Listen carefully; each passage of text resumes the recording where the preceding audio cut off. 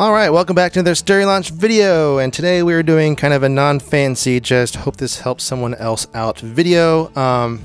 This is going to be a lot of reenactment because I just did all this and I forgot to hit record on my audio recorder, so there was no audio. So we're going to reenact this a little bit, but it's pretty straightforward, pretty simple, and all that good stuff. So if you don't know, or if you've been following along, you know that I've recently got an Pro Export drum kit, so I could practice and experiment with tuning drum kits and how that affects the recording and all that kind of stuff. So I had my snare drum and I was tuning high and low on the batter side and tuning high and low on the resonant side, just messing around to see what did what and how that sounded when recorded. I'm guessing through all my crazy experiments that something got shifted or whatever, and this tension rod got really stuck right here, and I could not get it out for anything.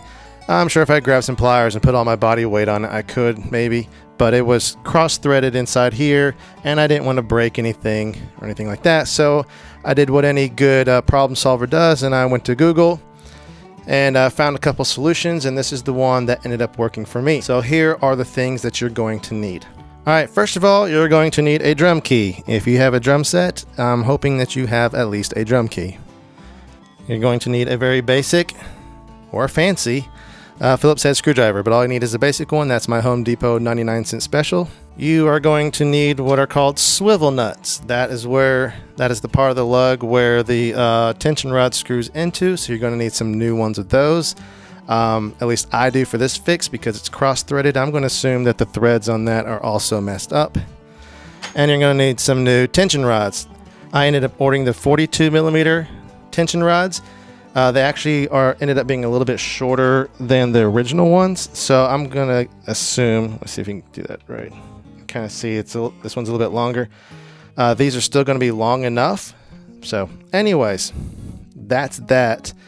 These are 42mm and they'll still work. And here's the next thing you're going to need, and if you start screaming at the YouTube screen once you see this, make sure you leave that message down in the comment section below. I'll be able to hear you a whole lot better.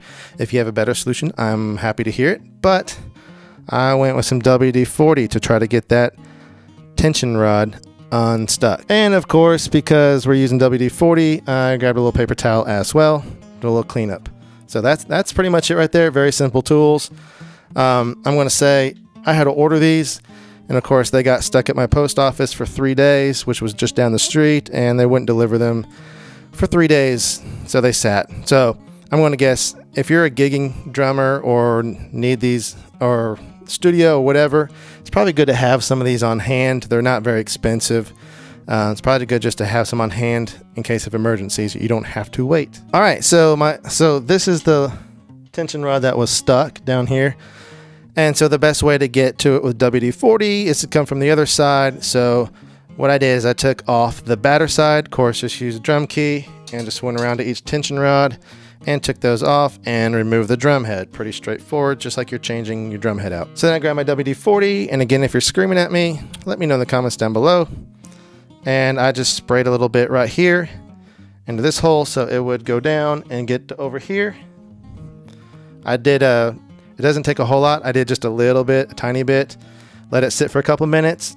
Tried it, it still wasn't coming loose, so I ended up doing just a little bit more and let that sit for a few minutes. And of course, when you spray that, some's going to come out here and down here and all that stuff. So I went ahead and just took my paper towel and wiped that up, just kind of clean it up a little bit. I didn't have any damage or anything to the finish.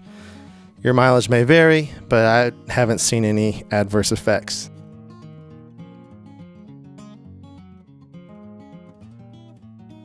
So once that sat for a couple minutes, I was able to take my tuning key, and it wasn't this easy. This is just finger tight in here, but I was able, with just some gently but firmly effort, to get it to come out.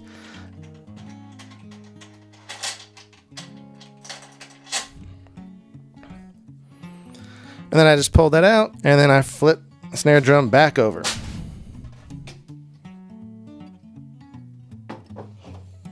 Now that I have it flipped over, the bad tension rod stuff is over here.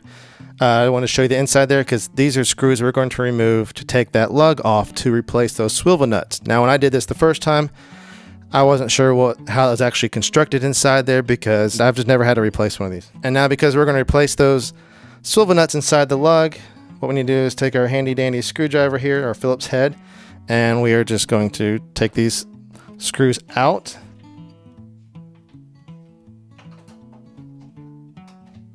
And once you have those screws out, the lug basically just pulls right off. It's just got these little tabs right here.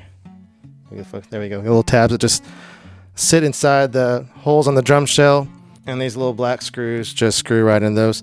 So it's not actually screwing into wood, it just goes into that metal, so don't have to worry about messing up the wood or anything like that. And of course, once you've taken your lug off, it's going to look like this. And if you have any WD-40 there, whatever, you're going to make sure you wipe that off, get that nice and clean.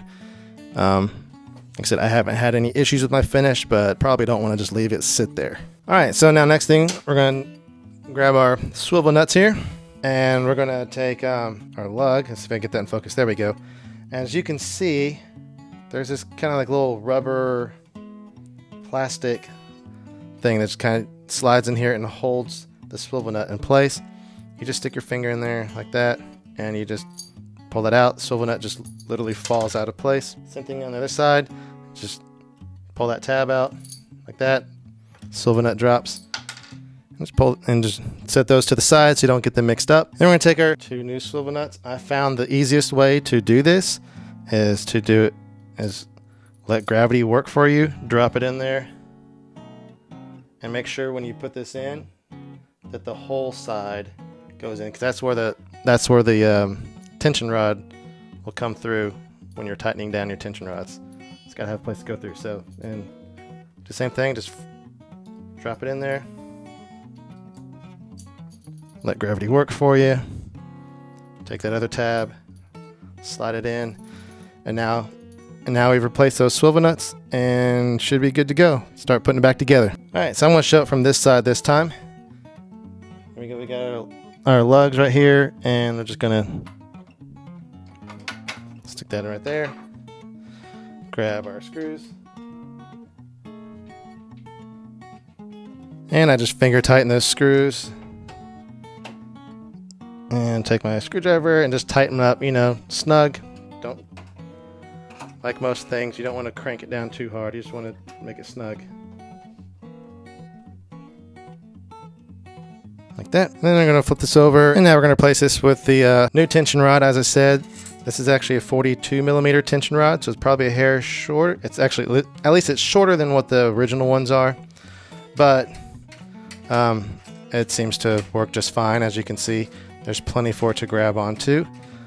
I don't foresee any issues, but I will probably get the longer ones just to make sure everything's uniform and the same. So that's in there now. And then of course we flip our snare back over and we put the batter side on, and that's just like same as if you were changing your drum head and all that stuff. It's pretty, so we're not going to go through all that, but just put your tension rods back in, tune it back up, and you should be good to go. And of course tune your resonant side as well. That's pretty much it, straightforward. Again, if you have any questions, let me know in the comments down below. If you want to scream at me for using WD-40, let me know in the comments down below as well. And yeah, lots more videos coming around, drum recording, guitar, songwriting, all that good stuff. As always, make sure you hit like and subscribe, and we'll see you in the next video. Have a good one.